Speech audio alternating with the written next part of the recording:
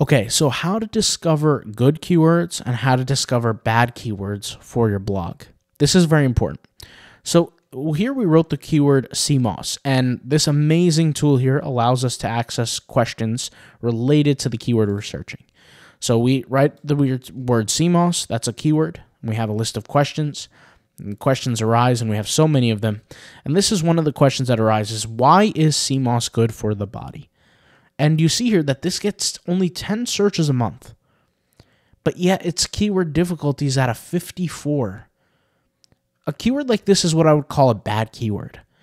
The reason why is because it's extremely difficult to rank for, and yet it only gets 10 searches a month. I would much rather rank for a keyword that gets 0 searches a month, but has lower keyword difficulty. Why is that? Why would I do that? What's the logic behind that? Well, one of the ranking factors, once again, if you want to learn about the ranking factors, we'll just go over here, go to cashcownichesites.com. I'll leave a link in the description. But we have a course, a mini course on the ranking factors. And literally there's over 300 plus ranking factors that we know about, but I've consolidated them into just a few so that you can easily understand and consume that information.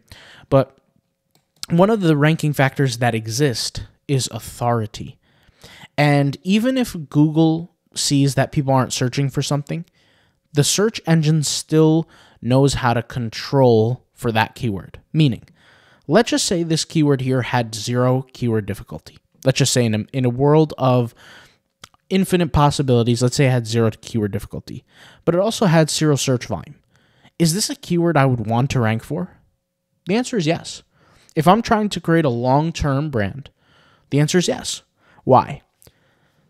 Search volume does not necessarily value my website, or excuse me, it doesn't show the inherent value of my website.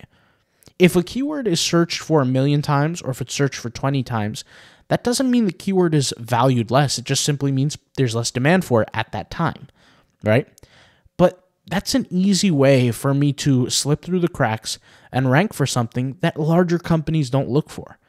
So if this keyword had 0 search volume and 0 keyword difficulty, I would still have content created so that I can rank almost immediately and very easily, but I would do that for the purpose of 2 things. Number 1, authority, right?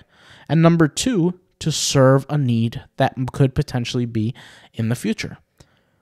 And the reason why I said, if you remember one of the very first lessons I said in this free course, and you might be watching just a clip right now, but either way, I said this in the beginning of the course, is that the search volume here, I don't really care too much about the number.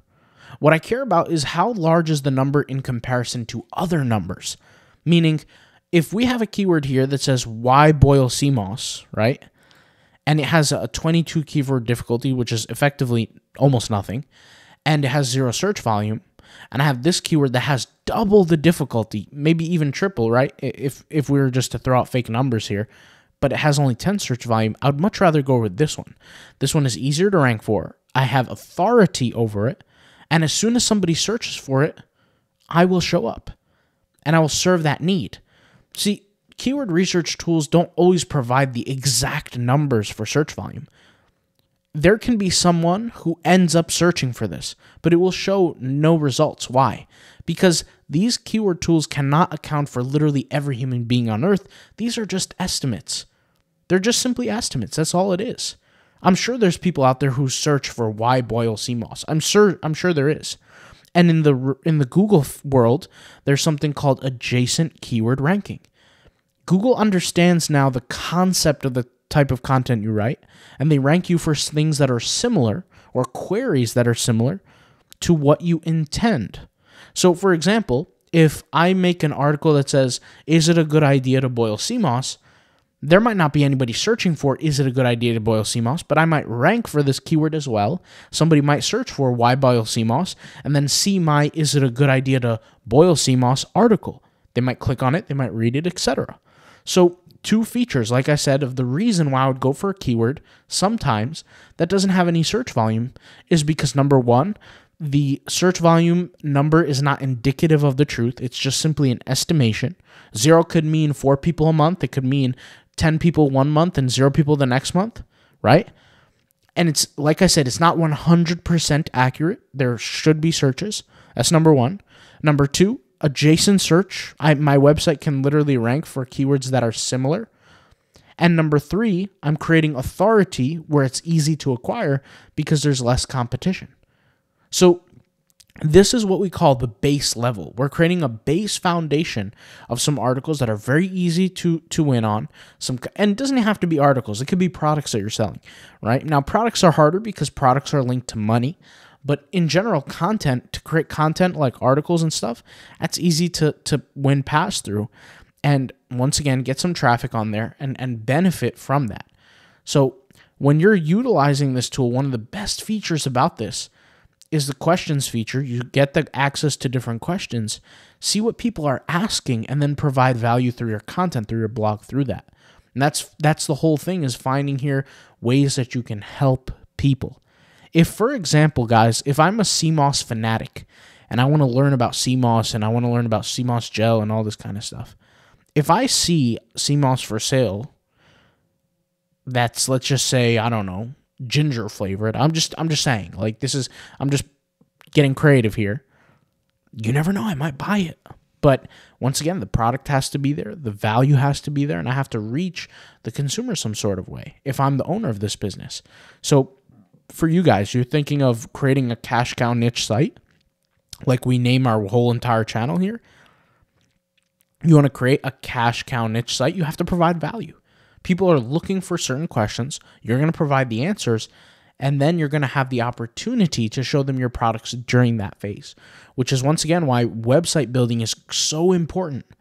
Website building is so important. And for me, like I've said, and you guys have seen this millions of times when I've said this, but rocketwebbuilder.com, I do all my website building through. All 60 plus website, and I have over 60 now. All of my 60 plus websites, all on Rocket Web Builder. Every single one. You guys have seen it before. I've talked about this. The templates, I've shown the tutorials, the click-by-click tutorials, because it's so easy to use, and it does the job perfectly for me.